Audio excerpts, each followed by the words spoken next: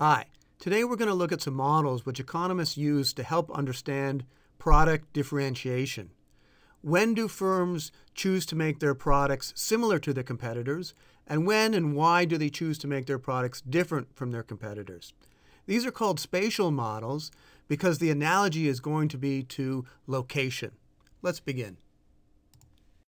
We begin with Harold Hotelling's 1929 linear city model.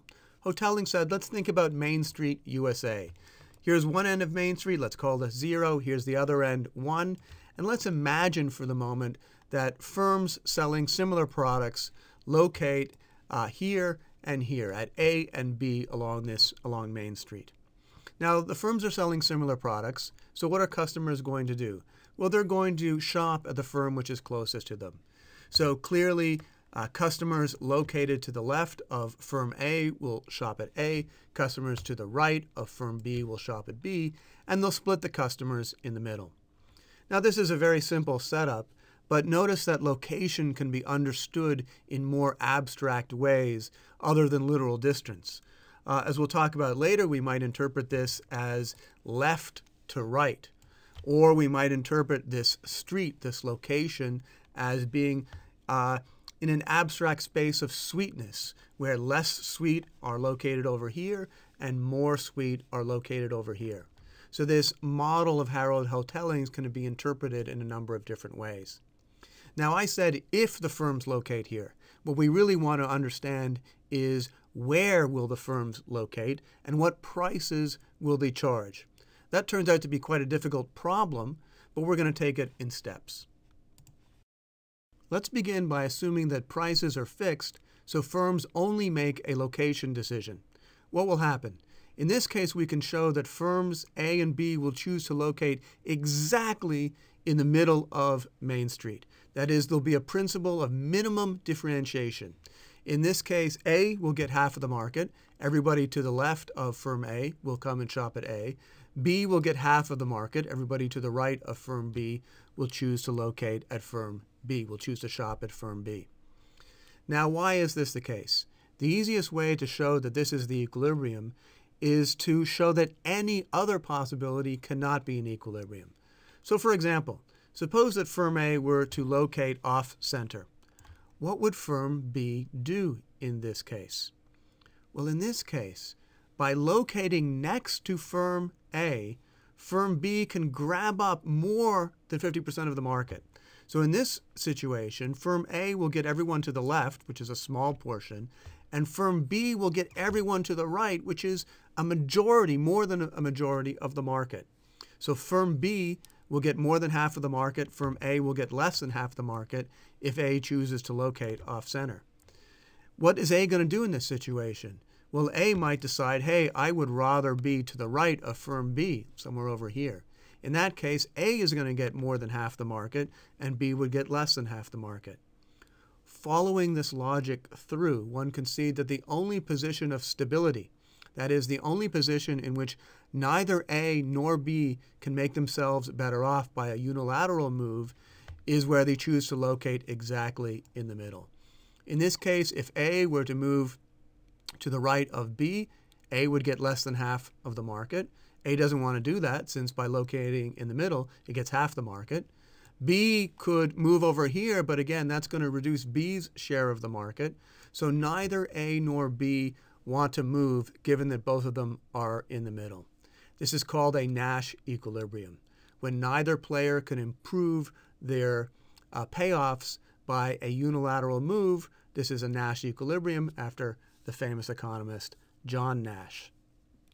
Now, you might say, well, is this a realistic situation where prices are fixed? As we'll see, yes, sometimes it can be. In France, for example, the booksellers aren't allowed to charge different prices. But there are other applications as well. Let's take a look. We sometimes do see a principle of minimum differentiation in location decisions. Here's a Starbucks, and right next door we have Pete's. Now, the prices at Starbucks and Pete's are going to be determined by national considerations and not set at every individual store. Thus, this is an example of a location decision where prices are fixed. Notice that, of course, Pete's and Starbucks do try to differentiate their product in other ways. but it's hard enough to solve this model in one dimension, let alone 2 or more dimensions. Let's give another application. Here's an application of politics based upon Anthony Downes's influential book, An Economic Theory of Democracy from 1957. Suppose we think about our space as being from less spending over here towards more spending over here. And let's imagine that the Republican Party chooses a position towards the less spending part of the spectrum. Notice that the parties here don't really offer prices for their product, so this is a good application of the fixed price version of the model. Now, what are the Democrats going to do? Well, for very similar reasons to that which we just discussed, the Democrats will choose to take a position just to the right of the Republicans. In this case, the Republicans will get all the voters who want even less spending than the Republicans are offering, but the Democrats will get all the voters who want more spending than the Democrats are offering.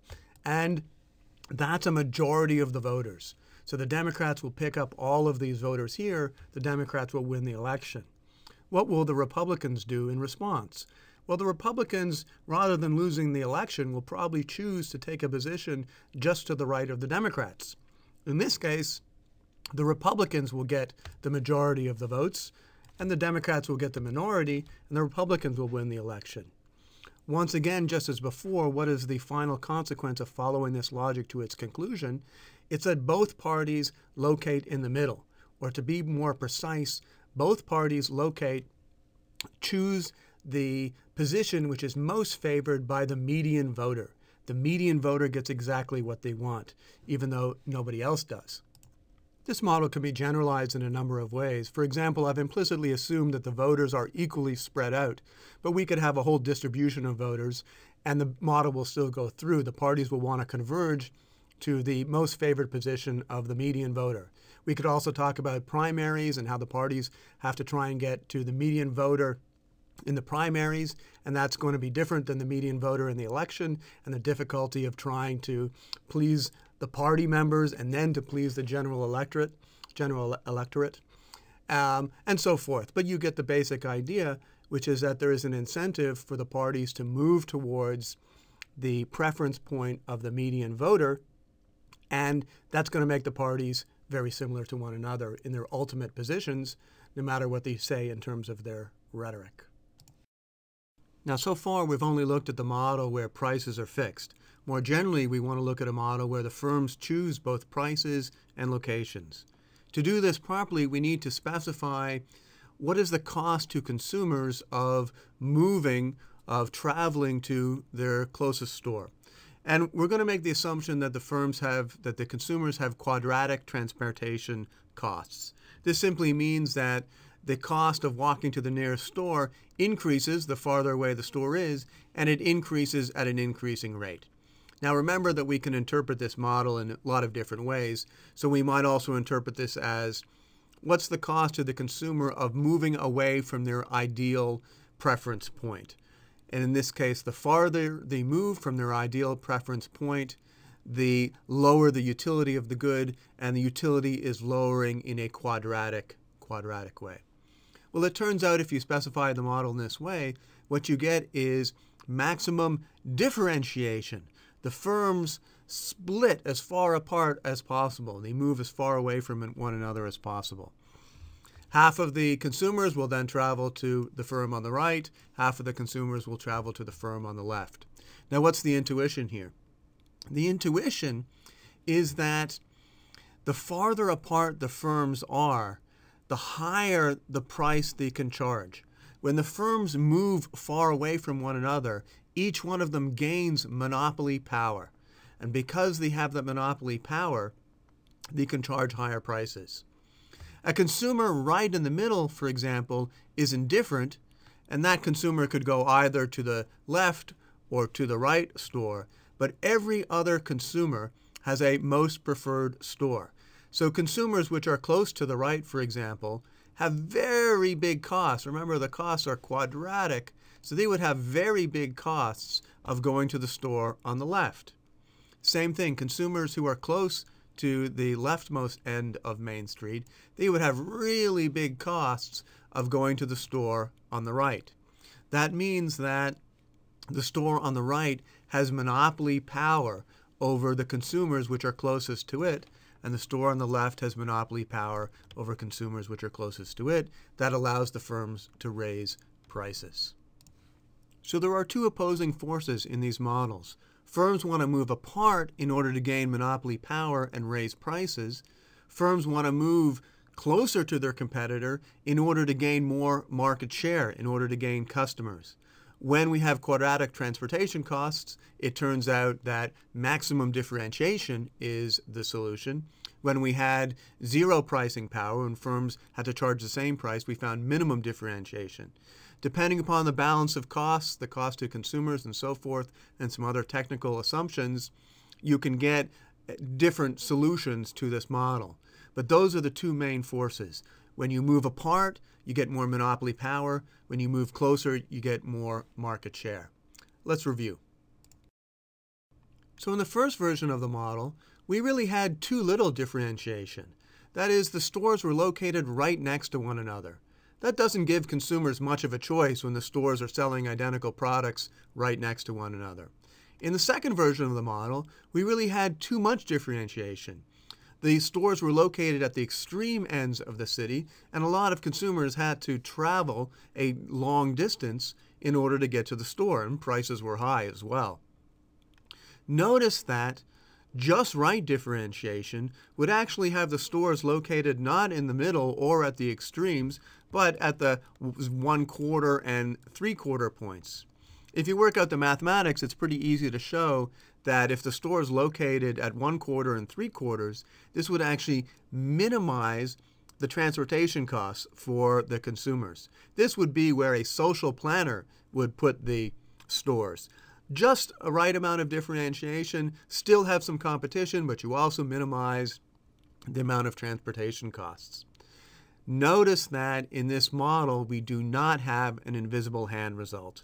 That is, we could have too little differentiation, we could have too much differentiation. If we got just right differentiation, that would just be by accident.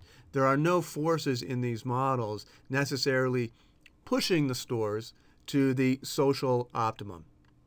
It's not clear what the policy should be, whether we might be able to fix that, how we should adjust to this, or whether it's even a big problem. But it is worthwhile pointing out that there's no invisible hand result in the hotelling linear city model. For further reading, here is Hotelling's original article in the Downs book, which I've already mentioned. Shepsley and Bonacek have a nice textbook-style analysis of politics, which uses the median voter theorem as well as other spatial models. And the applications to industrial organization, to the location of firms, these are classic topics in industrial organization. You can find them discussed in almost any textbook. A leading graduate textbook, although it's a little bit out of date nowadays, is Jean Tirol's book, The Theory of Industrial Organization. Thanks.